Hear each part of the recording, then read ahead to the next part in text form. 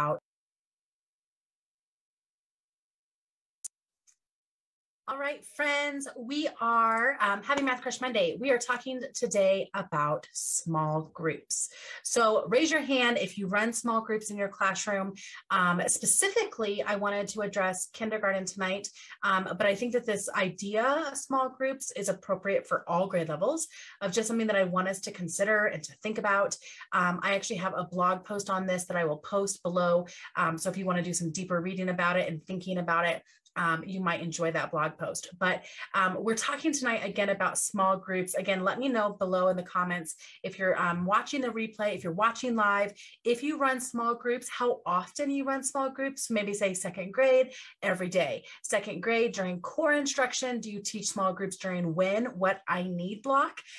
Tell me a little bit about when you're doing small groups. So I have a unique take on small groups. I used to do guided math a lot, especially when I was in the classroom.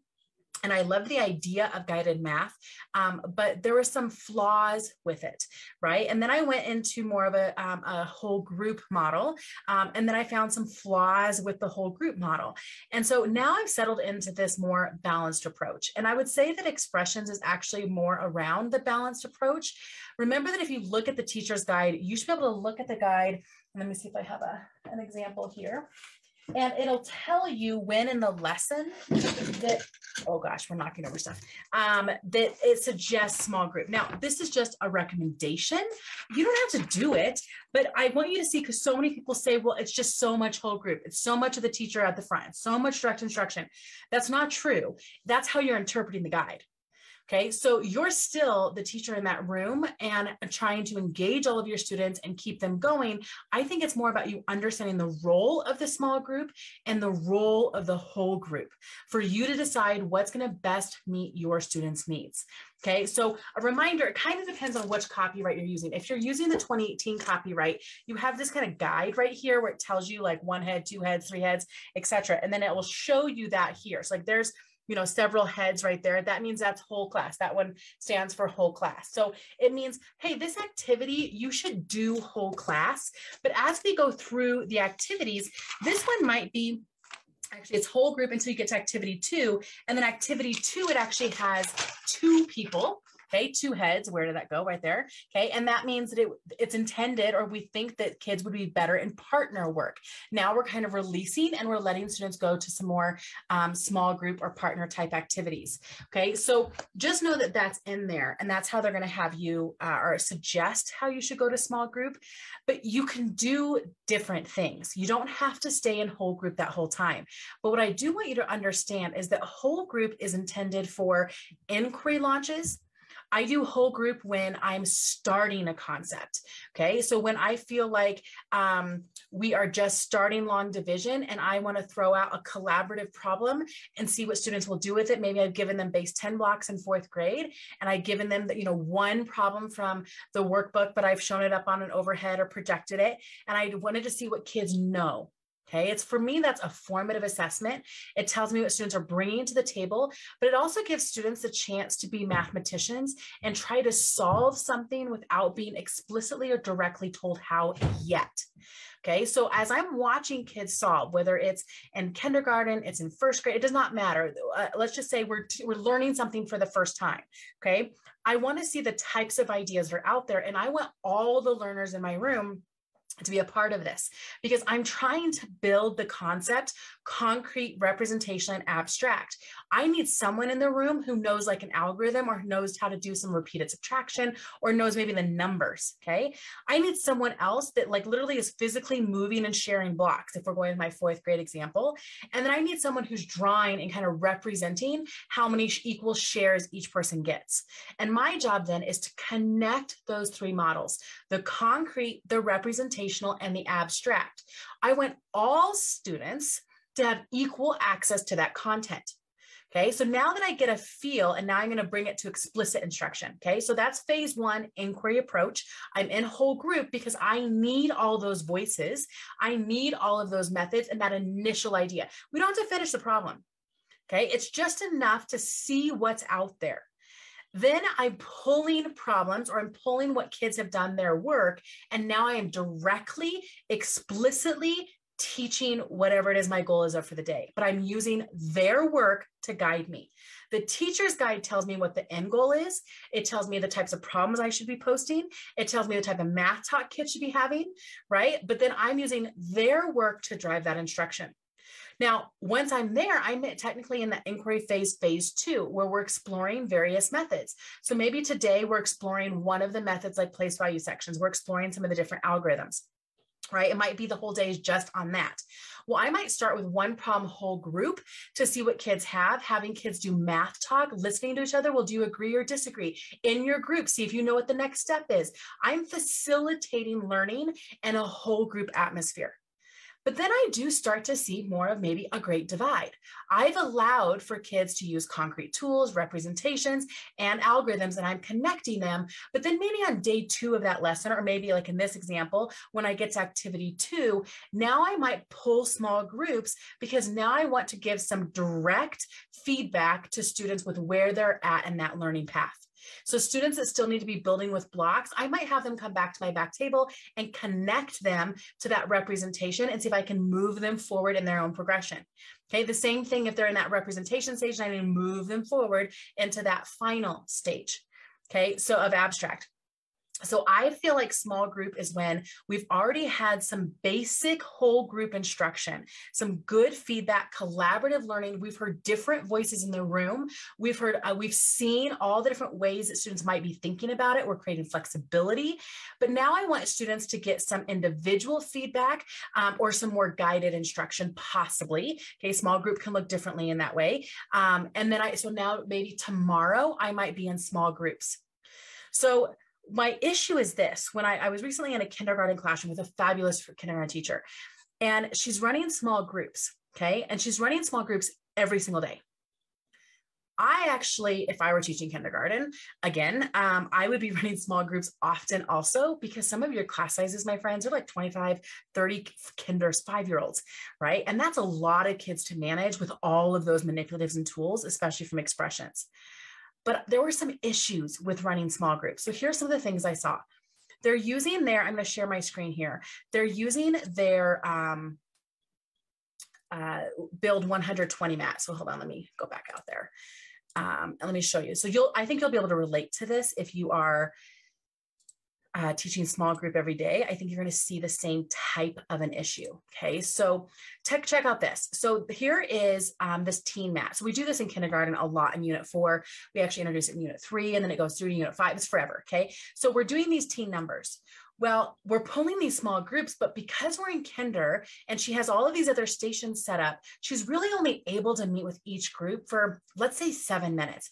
Max is what she's able to meet with because of their stamina, because of she's having to rotate other groups. It took her a long time to explain the stations, etc. So she gets kids in this group and she gives them each one card and she has them build that teen number. So let's say one kid builds 13 and another kid builds 16, right? And from the few groups that I saw, they all built their number, right? And she's guiding a lot of them. There was, several, like 6 kids or something in there, and she's watching as they build it.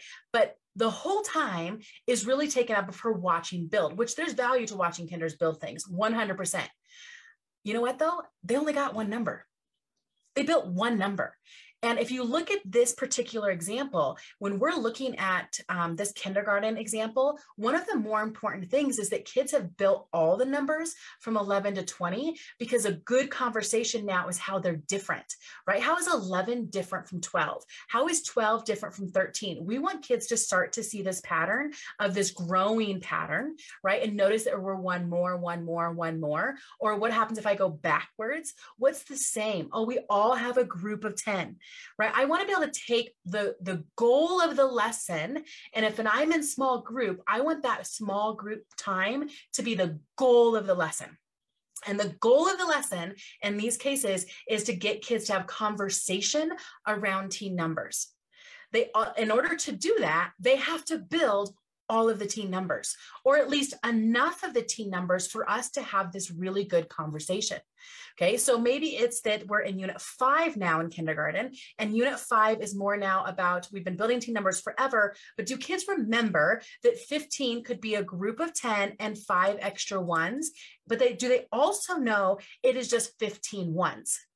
So if I had like all these stars over here, right? It's the idea of I can circle a group of 10 and then I have a couple extra and I built a teen number, versus some of our kids just use this 10 stick. And in this example, in this kindergarten classroom, she had some, students that were really struggling, and they knew just to pull the 10 stick and to pull some extra ones, but they didn't really understand that that 10 stick was worth 10 ones. Right? So then that could be the goal of her instruction, of really asking, well, how do I know that's 15? And if they say, well, because it has a group of 10, I could say, well, show me the group of 10. Friends, let's turn and talk to our neighbor in our small group and show them how you know there's 10. Let's double count all of those. Okay, so the problem though was, it's been the whole time just building a single number. We didn't have any conversation around really the goal of the lesson because she just ran out of time. Right? So then we start thinking more creatively, like, could we have had 2 tables running? Because I know why we do small group, right? We do it to help manage all of those tools and to give some more direct feedback and support to students wherever they're at in their own learning progression. Okay, so I know that's why we're doing it. But we have to be able to get to the heart of the lesson. If you're teaching 3rd grade and you're running stations for small group every day, you're probably only seeing kids for 10 minutes each. You're telling me that, as much as I've heard complaints about this, that there's a 60-minute lesson in here. Let me grab all my stuff, okay? There's a 60-minute lesson Expressions is designed around, and you're fitting in that entire lesson of examples and feedback and math talk where kids should be defending and reasoning, practice, all of that in 10 minutes. They're not getting enough core instruction, okay? They need more core instruction before you pull them into that small group, because they need 60 minutes of core instruction, 60 minutes on this lesson. Now, if you're like, well, I'm only going to do this part of my small group and then I'm going to run this other activity, and that's what they're going to work on when they're not with me. Fabulous, but they have to be ready for that. And is there someone there giving them feedback, or was 10 minutes enough instruction to release them to go do that other work? And if you're like, well, no, it's not. So I've given them other like scaffolded ideas and other stations to work on while I am working with my small groups. That's fine if it's a win time, what I need block. Or if it's fine if you're only running small groups a couple times a week, because it really is about practicing with your kids now and giving them that direct feedback. You're not also trying to teach a lesson. Right? So that there's kind of becomes a breakdown there of the main thing I saw is those kids did not get enough instruction in today's lesson. So were they practicing teen numbers in some other stations? Yes, but we never actually got to the heart or the rigor of the lesson of kids hearing and thinking and talking about math. So we build all those teen numbers, and we're just like, what do you notice now about these numbers? Let's use some math talk stems. 11 is different from 12 because I know that 13 is not 14, because are we getting to that? Or are we spending our time having to quickly like tell kids how to do the math? They only see them for 10 minutes. So I'm just going to like explicitly show you and tell you there's no inquiry. There's no kids trying on their own, really. It's just me telling. Pros and cons. Okay, so in this particular example, we were brainstorming. So could we have had 2 different groups? So like kids at this kinder table and kids at this kinder table, and both tables were building all of their teen numbers. Okay. Meanwhile, I'm popping back and forth between the 2 tables and asking some good good questions. Well, how do you know that's 14? And oh, why don't you recount that one? And boys and girls, if you're in peanut butter and jelly partners, peanut butter, would you turn to jellies and count their teen numbers? Check 16. Does it look like 16? Does it count to 16? Because I can't check all those work. Like that's a lot of kids to check every single math. Okay. So I'm going to utilize partner talk for that. And so I'm helping facilitate the building of teen numbers because there's a lot of learning that's happening there. And then when, I decided I've spent, let's say 20 minutes doing that, now I'm going to meet with both of those groups separately. This group over here is going to leave their mats already built. They already have all their teen numbers built. They're going to stand up, leave them, go to a different station, work on whatever, maybe it was writing numbers because their workbook page happened about writing their teen numbers. Great. That means we're still getting in that core instruction. It's still a part of the goal of today, right? But then when they, in the group I'm meeting with, they've already built their numbers. So I'm getting to the heart of the matter. I've got enough kids there that are mixed levels on purpose, right? So that we can now have really good conversation about what they're seeing. And I'm building math conversation. Maybe I'm noticing I pulled the kids specifically that kept miscounting. And those are the kids that are going to stay with their maths. And we're going to have conversation around that. I have other kids that are thinking more high level and they're ready to have some deeper questions. Maybe I pull them into that small group real quick, but I've watched them all build it. The buildings happen. We spent a bulk of our time doing the actual core lesson. I spent 20 minutes doing that, and then 20 minutes meeting in 2 small groups. So remember, small group doesn't have to be 6 kids in a core instruction block. Small group can be half the class. Now, when I'm in intervention, when I go to win time, the what I need block, that I want you to do in small groups. I want 6 to 8 kids, and it's more direct, it's more explicit, it's very skill focused generally, and that particular group. Okay. But during core instruction, if I'm running a small group, it has to get to the heart of the lesson, and kids need still full 60 minutes with today's concepts at the rigor that they need it. So I'm not suggesting you stay in whole group all the time, every time.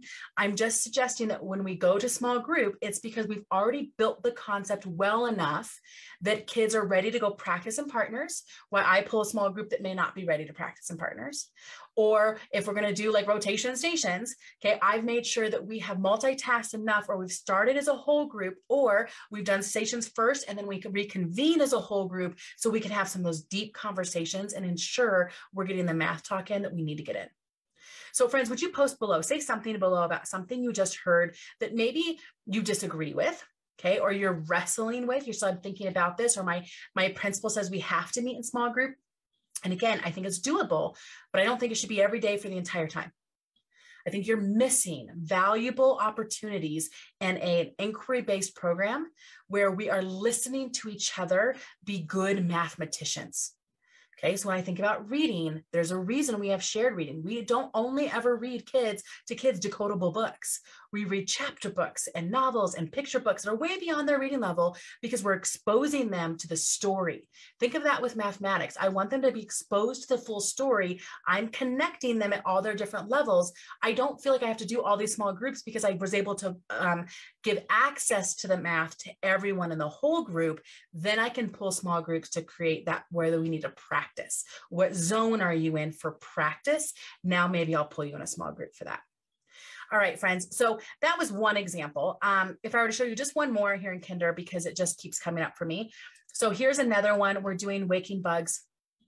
And this is about them doing partners of 10. Okay, so one of the big important parts of this is that kids are waking up bugs like, oh, how many bugs are awake? 6. You can see the little eyeball. Okay, how many are asleep? 4. Okay, 6 and 4 are partners of 10. And then this teacher is writing the chart, 10 equals, and then we write down the partners of 10. Okay, well, if you're in a small group, are you getting and having kids think about how they knew there were 6? Well, I knew it was because it was 5 and 1. Are they getting that conversation opportunity?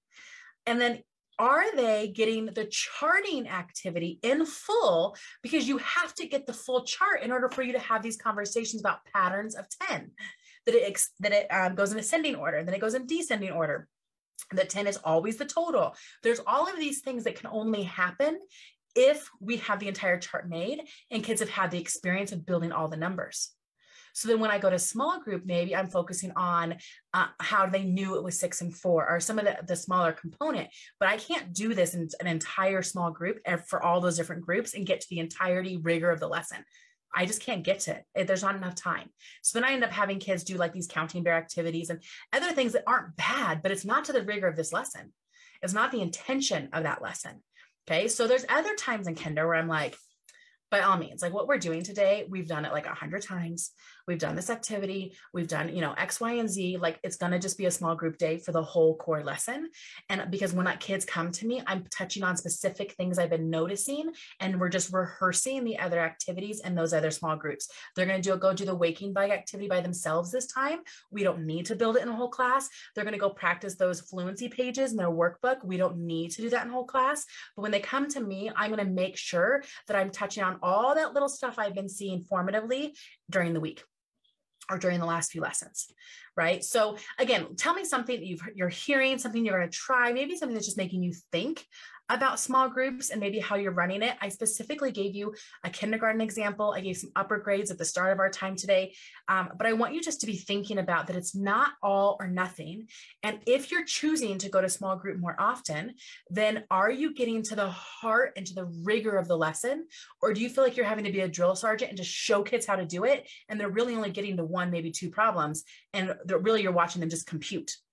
Or are they problem solving and talking to neighbors and hearing 3 different ways they might be able to solve? And that's a big part of the mathematics classroom. Okay, so do I have that balanced approach? That's what I want you to ask yourself. You'll also know that I am a big proponent of small group, even though this Facebook Live may not say that I am, okay? Because I see where we've got to get our hands on kids in the sense of like, get to that student and have conversations with them and guide them and instruct them. They need explicit, direct instruction. I see that. My only caveat is when, where, and how. They need it. But at what point in the lesson is it most beneficial so that they're not with me for 10 minutes and that 10 minutes was awesome, but now there's 50 minutes where they're flailing in those other stations because they don't have enough information to get those done. Okay, so we want to make sure we have that balanced approach. I also want those kids to know that they are a mathematician and they can do it. And it becomes real hard for them to do that when they're in the low group with the teacher every day and I'm holding their hand every day. It is no secret to them that that's happening, and that's not equitable mathematics. Okay, so there's ways around it. There's ways for us to meet those needs while also providing for those social emotional needs. All right, friends, I hope that helps. Just think through, maybe if nothing else, just plant some ideas, some things that you're thinking about. But would you let me know you saw the video? Just hit like or love or say, I watched it, or say, I totally disagree, or anything. Would you just have a conversation with me and let me know what you're thinking? I sure would love to hear from you.